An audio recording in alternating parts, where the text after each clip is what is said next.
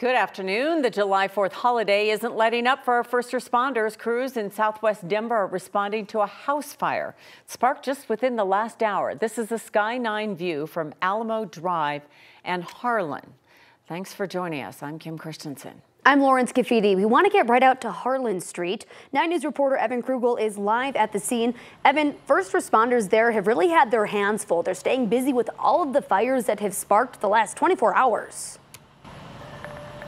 Yeah, they were very busy last night. They are very busy again today. This fire started about an hour ago. It is under control, but still a very active fire presence here. I want to step out of the way and give you a live look. As you mentioned, this is at Alamo and Harlan, just north of Littleton. You can see these two homes that are severely damaged. We're told the fire started in one of them and then spread to the other. This is right near Bowles Reservoir. They do not know what started the fire at this point, but you can see significant damage to two different homes here, two garages as well, significantly impacted by this fire. You mentioned that response from firefighters. Over 80 firefighters here from multiple different agencies. I'm told this location sits in a weird pocket where Denver, South Metro, and West Metro all converge on one neighborhood. Each one of those fire departments has about a third of this neighborhood to handle. So this is a Denver fire, but they say they received significant help from South Metro Fire. That's why there were 80 firefighters here this afternoon. Now, you can see all of these tall trees surrounding these homes. Firefighters say they had a number of obstacles they had to deal with while attacking this blaze. Those are definitely additional hazards that our crews have to navigate through, especially with the aerial operations. If they have to, they can go up and cut it with chainsaws, but you got to be pretty strategic where they place the rigs. And as you can see, our people do an amazing job. Now, there were visible flames as early as 45 minutes ago. Those are now gone. You can see firefighters have moved back off of these homes and are now in that overhaul stage of this process. Lauren, you mentioned it's been a busy weekend already for firefighters. Multiple agencies responding to multiple fires involving fireworks. We do not know the cause of this fire at this point, but we'll have much more on that busy weekend coming up at 4:30. For now, we're live. Evan Krugel, 9 News. Such a mess, and as you see right there, they made quick work of it. But Evan, so many of these neighborhoods, we live in condensed neighborhoods, you know? The house next to you it feels like you can almost reach out your window and touch it. Yeah, and when you talk about these big trees, that's another one of those hazards that firefighters can deal with.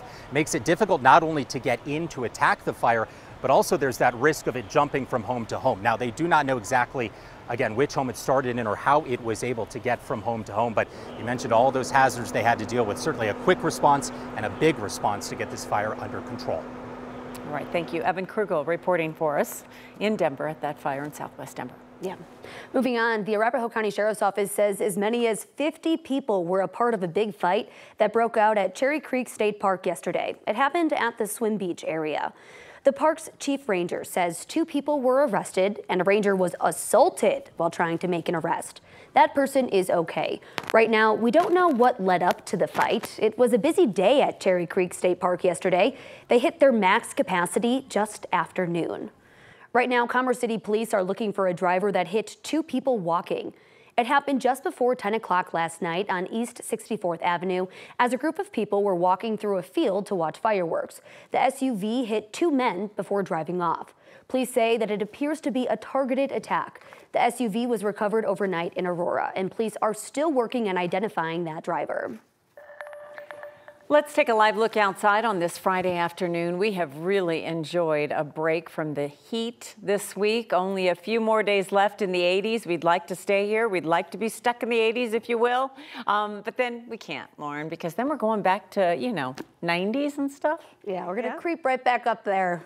Yeah, that's exactly right. Tomorrow we're going to be back in the low 90s. It only lasts one day, but we're expecting storms on the back end of that once we get through Sunday. Now, right now we're going to enjoy the rest of our mostly dry, sunny, mild afternoon out there. Today looks a lot like what we saw yesterday, except we are watching for some very spotty showers to the south. Now, a lot of these were expected, especially down near Trinidad, but we're just going to continue to be mostly dry across the state with, again, the exception of a pop-up shower and storm here and there. there. Coming up in my full 7-day forecast, we're going to talk more about the clear and breezy evening ahead. We're also going to talk about the warm weather that'll last temporarily before a cool down comes along with some storms for our Sunday forecast. I'll have details on everything we can expect in my 7-day forecast. You'll certainly want to stay tuned. Thanks, Lauren. A high school grad from Steamboat Springs died yesterday while visiting friends in Virginia. 18-year-old Jesse Hamrick was electrocuted in a lake early yesterday morning. He recently graduated from Steamboat Springs High School. He's the son of the principal. The Steamboat community is planning a prayer vigil tonight at 6 o'clock at Holy Name Catholic Church in Steamboat. A man from Aurora drowned after falling into the South Platte River near Deckers. That's according to the Jefferson County Sheriff's Office. It happened as his family was celebrating the 4th of July. The Sheriff's Office says 57-year-old Jorge Ramirez Flores slipped on the rocks and fell into the water. A family member tried to pull him out, but the current was too fast and swept him away. An update this afternoon as we learn more about the crash that killed 4 people in Morgan County. Today we learned that it was 2 adults and 2 young children involved. The crash happened Wednesday afternoon about 20 miles south of Brush. Colorado State Patrol says a UTV didn't stop at a stop sign and a truck hit it. A 22-year-old man and woman were killed, as well as a 2-year-old and a 1-year-old. The person driving the truck went to the hospital with serious injuries. CSP says alcohol is being investigated as being a factor in the crash. New video shows an unlikely suspect that caused a house fire in Colorado Springs last month. Take a look at this. Home security video shows the moment the dog accidentally turned on the stove. Seconds after the dog walked away, boxes sitting on top of the stove caught on fire. The whole kitchen became engulfed in smoke. Alerted by a high heat notice from their Apple HomePod, the homeowners said they were able to get out, put the flames out themselves before the fire department arrived. No one was hurt, and the dog was okay too. A park ranger is recovering after getting shot at Yellowstone National Park. It happened yesterday morning. Rangers got a report that a person with a gun was making threats in the Canyon Village area. When they got there, they tried to contact the shooter, and that's when they say the gunfire started. The shooter died. The ranger that was hurt is in stable condition, recovering in the hospital. The FBI is now leading the investigation into that shooting. In New York, at least 3 people were killed when a truck driver drove into a crowded park. Last night, the driver ran a stop sign and plowed into the park. The park was filled with people just waiting to watch the fireworks. 11 people were hit. Investigators say a mother and her son were among the 3 people killed. The driver was arrested and charged with driving under the influence. Hurricane Beryl is now a tropical storm as it's pushed its way off the coast. The storm has already, though, claimed the lives of 11 people as it swept across the Caribbean. Earlier today, the storm made landfall on Mexico's Yucatan Peninsula as a Category 2 storm. The popular tourist destination of Cancun experienced lashing winds and rain as the storm moved through the region. High winds began to slow as the system moved over land, but we're still reaching 100 miles per hour.